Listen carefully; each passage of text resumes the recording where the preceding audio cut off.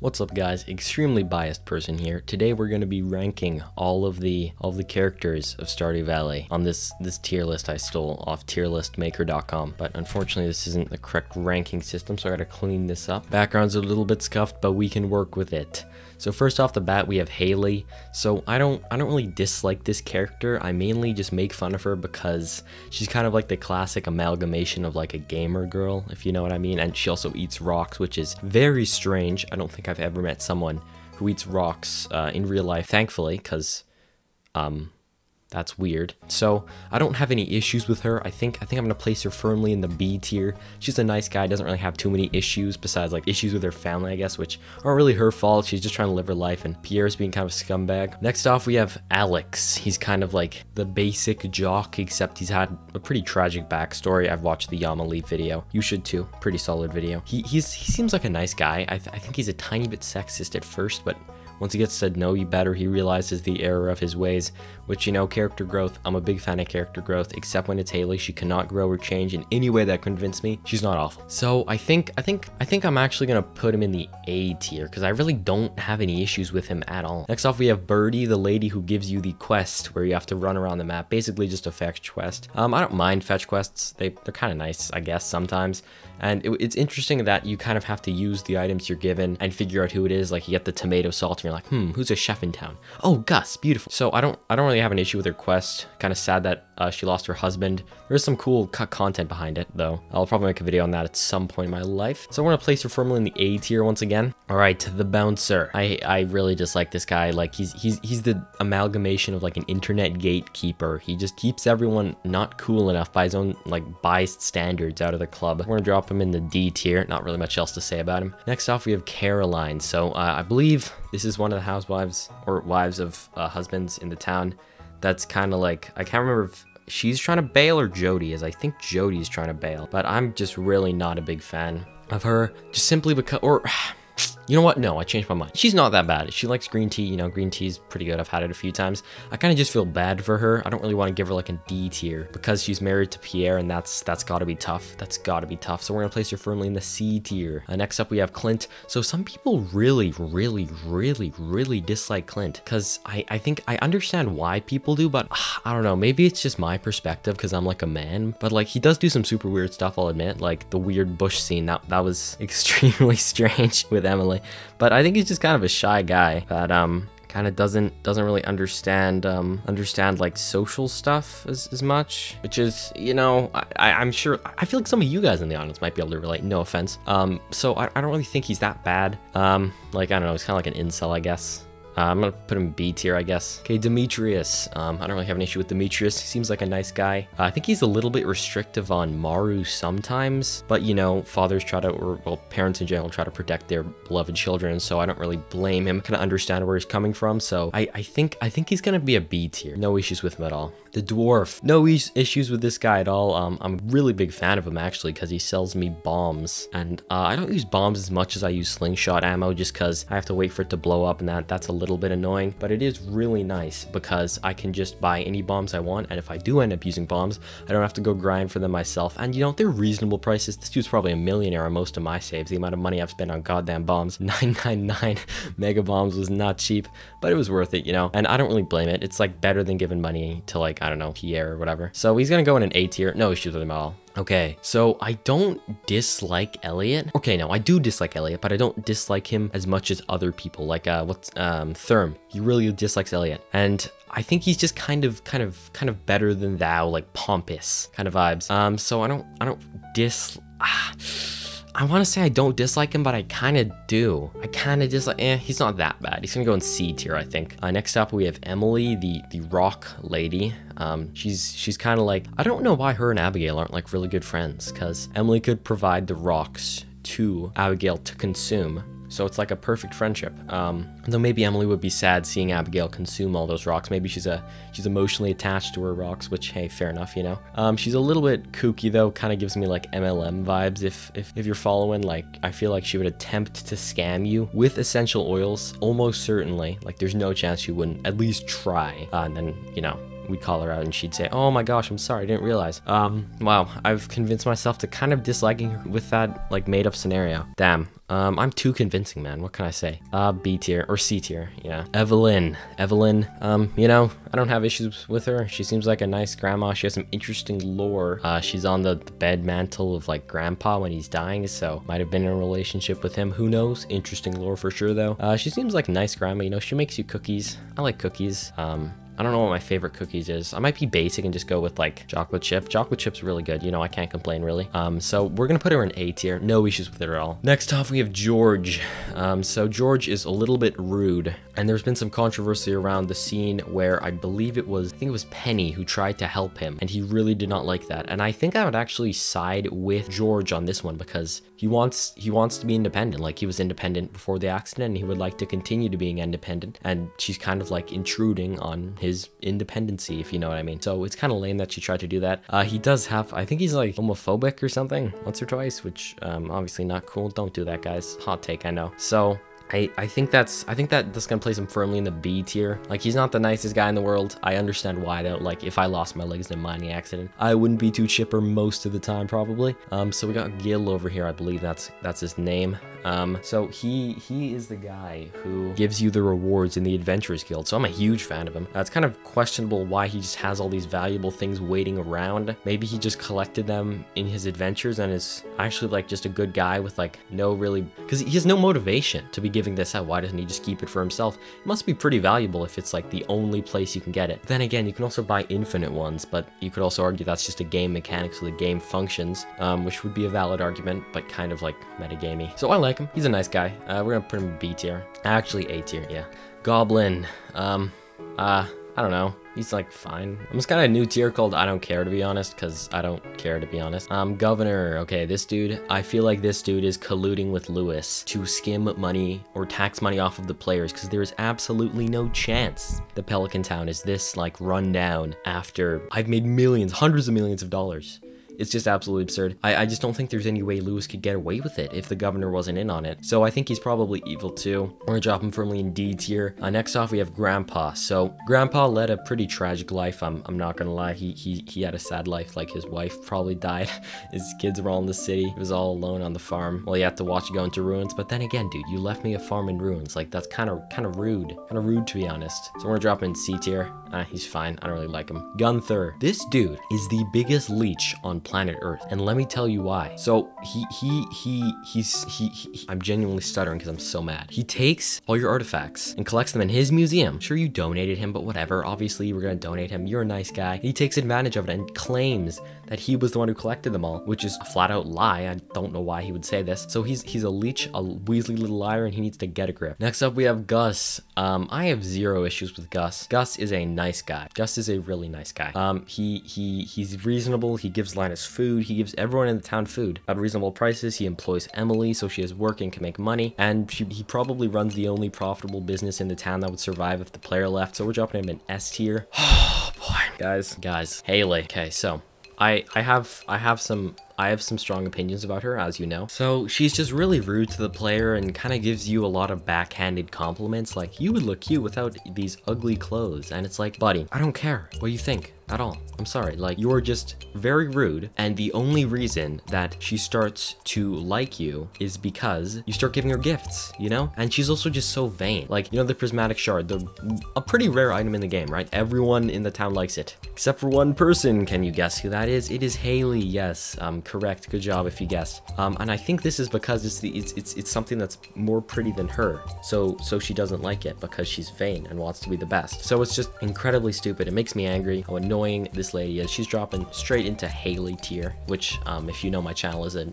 severe insult. But anyways, moving on. I'm getting a little bit heated. Sorry guys, I'm gonna take it down a notch. It's only Stardew Valley. Just kidding. Get heated over NPCs, otherwise you are a fake fan. I'm gonna take a swig of water.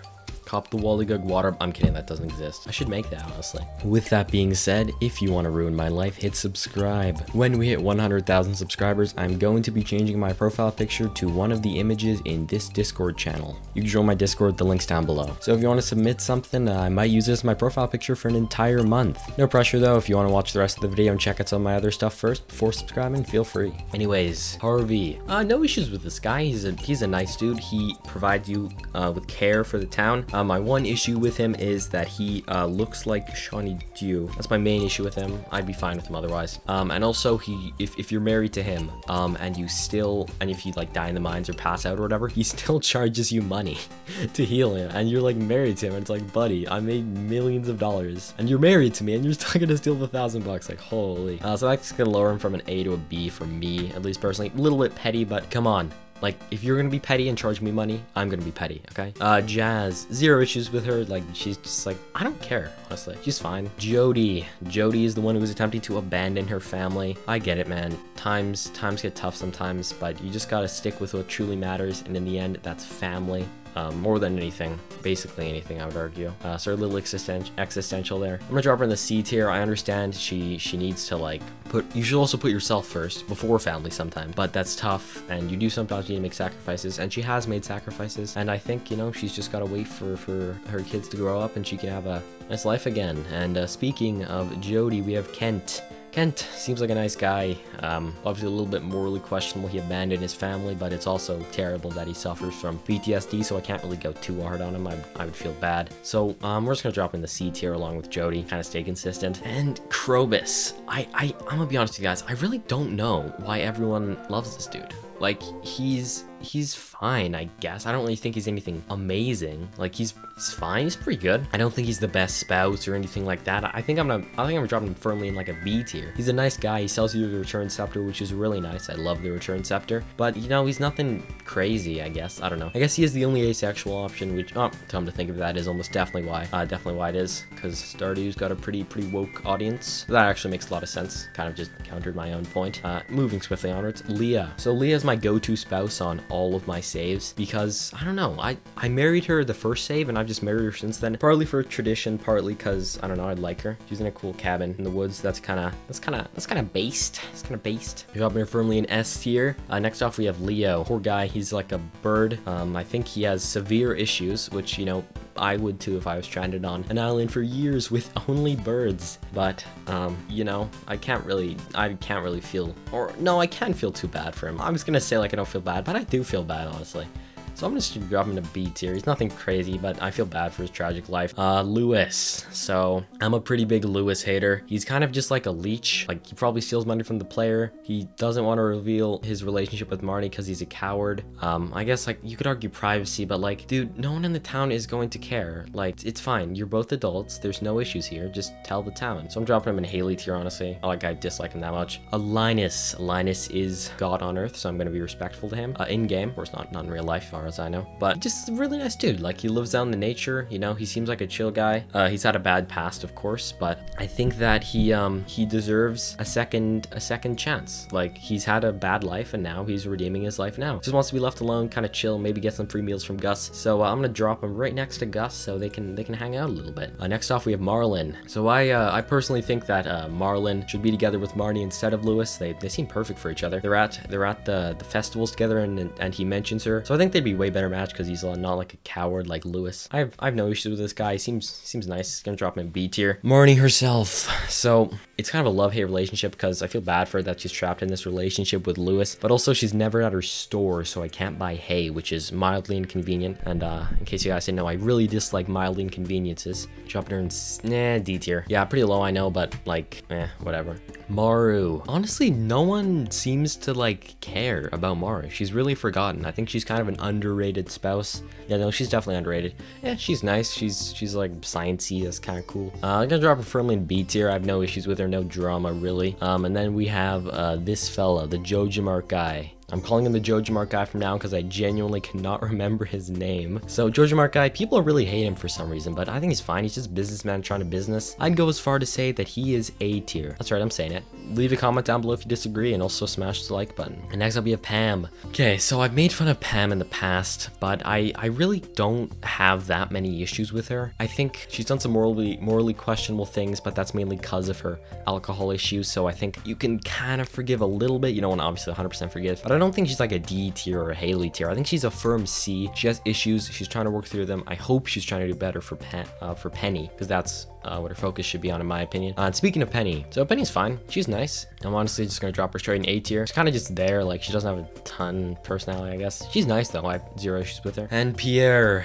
So speaking of issues, I really dislike Pierre because he's just a leech, dude. Like, he just completely and utterly leeches from everyone around him. He attempts to resell your crops for 10x value, neglects his wife. He's just a bad person. Going straight in Haley tier. Mr. Key, no issues with this dude. He's probably like God or something. I don't know. I'm just gonna put him in B tier so he doesn't like murder me. Next up we have Robin. Robin's nice, you know, no issues with her. She builds your stuff. Like, she builds me my coop, my barns, makes me a lot of money via the barns and coops. So, you know, I can't really dislike her. She seems like a nice lady. Gonna drop her firmly in the C tier. And Sam the musician dude. So I think he's kind of just another character that's just kind of there for me. I never really have any strong opinions about him. Most people either don't care about him or they simp for him super hard. I actually saw Sam simp in the Stardew Valley Discord the other day, which was kind of surprising because I've never seen one before. Like, you know, you have the Shane and the Haley simps, disgustingly enough, but never really saw a Sam one, so we're just gonna put him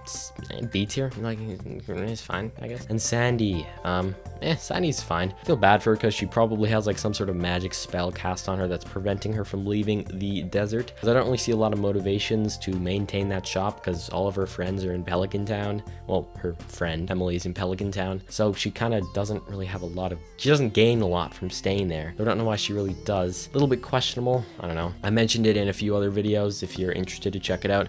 Another B character for me. She's fine. No issues with her. Sebastian, the emo of the town. He's like, once again, I like him, honestly. He's like, he does play Dungeons and Dragons. That's kind of cool. I played that before the pandemic. The you know what? I actually don't know. Like, YouTube's just gonna slap some restriction on my video for speaking about it for the you know what happened. So he seems like a cool guy. He's like on his computer all day, like me, working on the daily uploads. You know, the grind never stops. So honestly, A tier. No issues with him at all. Seems like a nice kid. Although he does have that bad habit of smoking, which hopefully he's working on to kick. That'd be good for his health. Speaking of kicking a habit, Shane. So I don't like him. He's just kind of rude, but like, I understand why he's rude, and I understand why he's rude and his motivations, but I just still kind of don't like him. I'm just gonna put him in C tier and not get into it a lot. Professor Snail, this dude, he's a Chad. He survived completely off mushrooms in a cave alone for potentially years before the player discovered Ginger Island. So insanely impressive. Good for him. Nice guy. Stupid snake vertebrae. Go find your own snake vertebrae. I don't want to spend the next 4 years looking for one, or if you're on like Switch version, the bat. Nice dude. Gets a little bit too demanding sometimes for goods, so we're gonna drop him firmly into the C tier. Vincent, I don't really care about him. Willy, super nice dude. Willy is just a chill guy, you know. He seems like the type of guy you just genuinely hang out with. Seems like a chill guy, you know, go fishing with him, etc. So we're gonna go ahead and drop him in the S tier. He just seems like a nice dude. Wizard, I actually don't like the wizard at all, purely because he admits to spying on the player or just the town in general a lot. But I kind of do like him because he's the source of the largest Stardew Valley fan theory, which is obviously that Abigail is his daughter, and Caroline cheated on Pierre with him, which, you know, I'm always down to see Pierre get screwed. Or not screwed, I guess. So I'm gonna drop him firmly D tier. I don't like him at all. If you want to see me rank the farms of Stardew Valley, click on the video on screen right now, or else.